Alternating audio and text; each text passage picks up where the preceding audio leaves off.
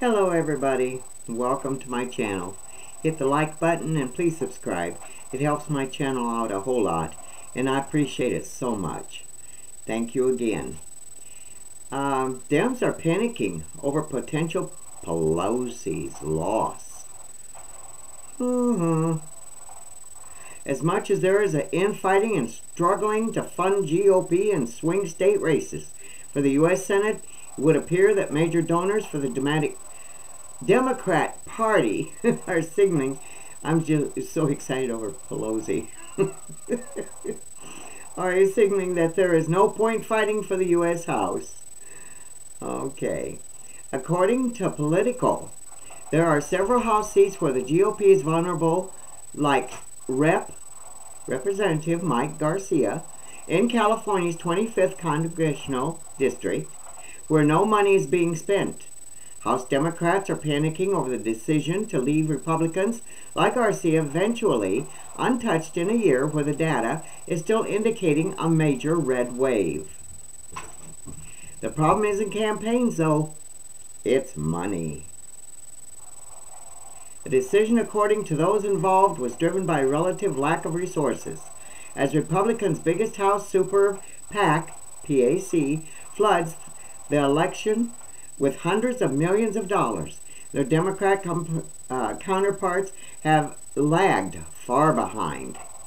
Some members of the California Democratic delegation were alarmed by the decision to leave Garcia's district untouched, and they have urged their party's campaign arm in recent weeks not to abandon a seat that President Joe Biden won by double digits, according to multiple people familiar with the discussions.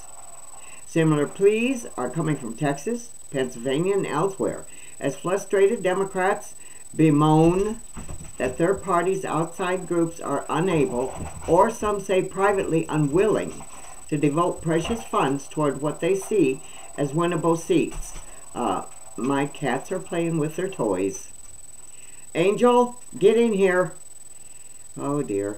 The fact that this is in Nancy Pelosi's own backyard is Garcia's case is extremely telling. The donor class of the Democratic Party is struggling to fund a reason to try and flip seats in a year, when most analysts are predicting the House will flip to the GOP.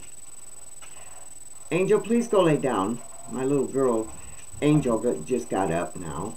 If you're going to play, play nice, okay? I'll be done here in a minute.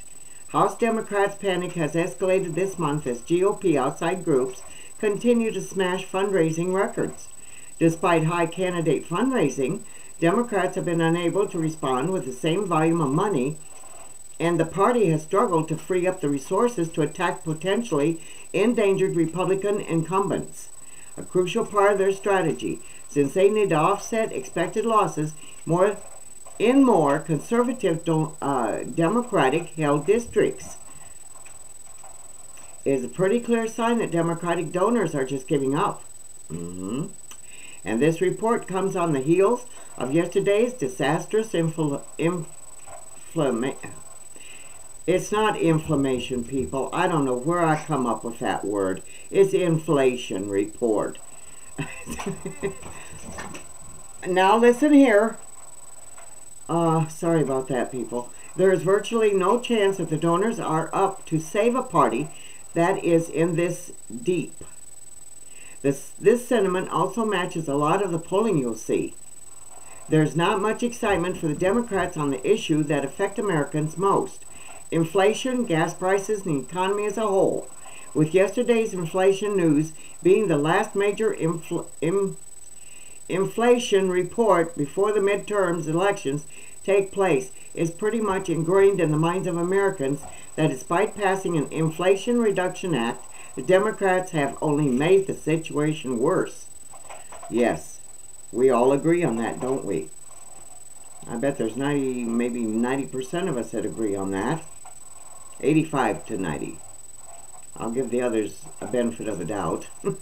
And the people who choose to spend their money on campaigns and elections don't see much value in supporting a party that almost appears dead set on losing this one.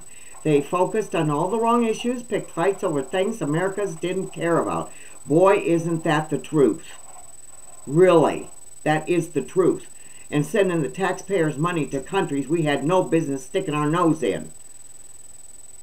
And no telling what else was going on behind our backs with all these other countries.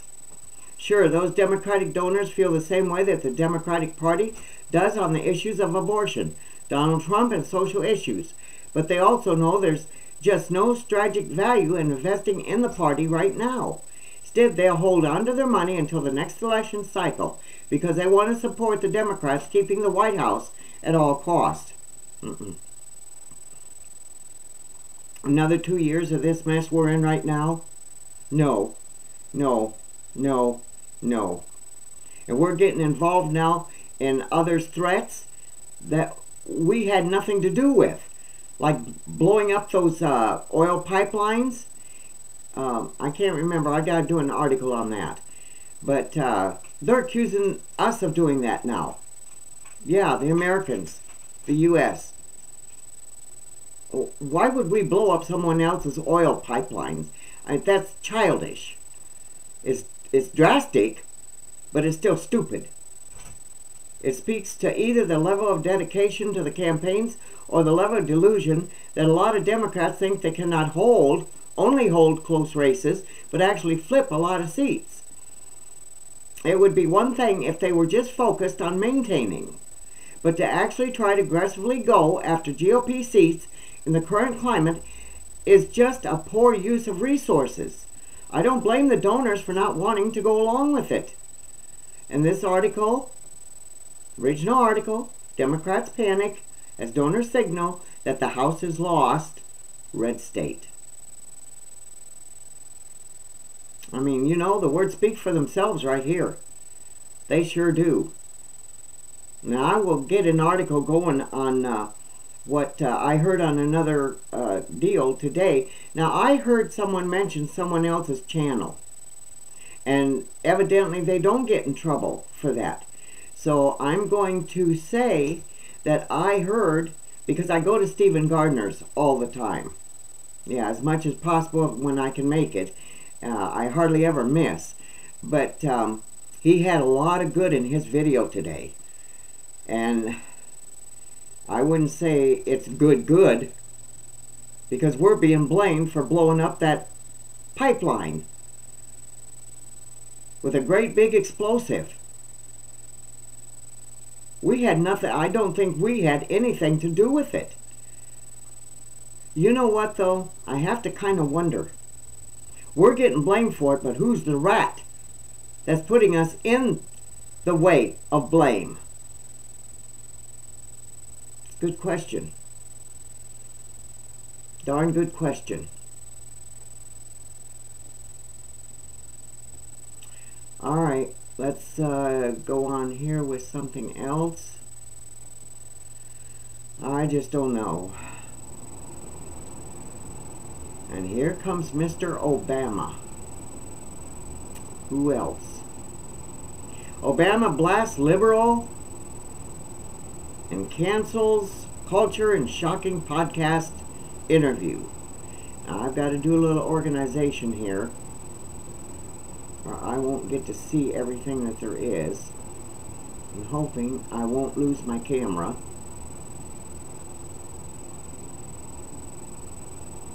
Okay. Yeah, Obama blasts liberal cancel culture and shocking podcast interview.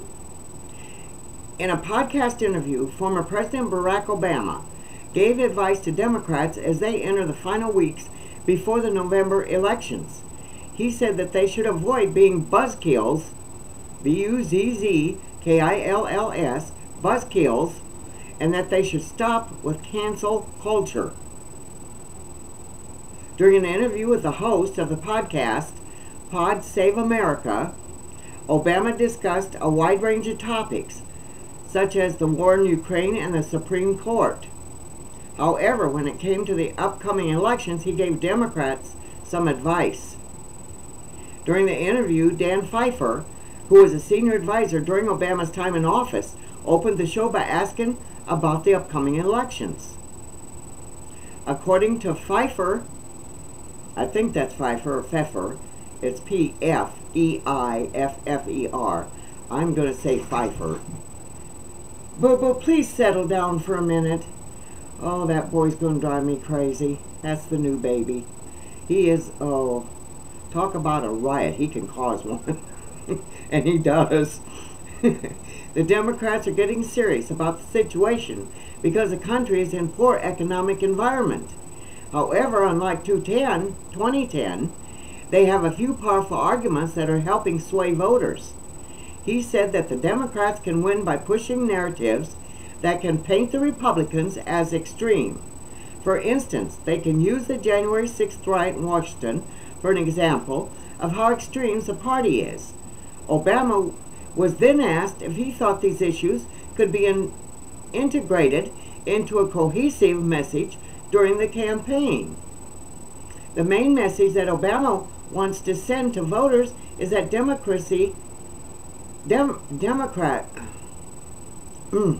hang on, folks. Oh boy. Democracy should be preserved. Pat myself on the back. He also said, hey, now that's enough. Come on, kid, now settle down. I'll get the spray bottle. You better go lay down. Yeah, I have a spray bottle and I also got a gun. It's got a little button on it and it gives off sonic waves, you know, and it kind of hurts their ears. It's a real shriek sound. I can't hear it, but they can. And that settles them down a little bit. He also said the Democrats need to find a way to build a durable majority in the Congress. Obama said that the Democrats should avoid being buzzkills.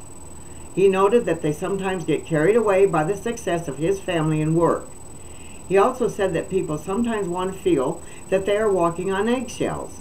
He said that everyone can make mistakes, that everyone should acknowledge that life is messy. Yeah, well, it can get terribly messy, can it? Obama also addressed the issue of Democrats' fascination with cancel culture. He said that this idea was a losing proposition.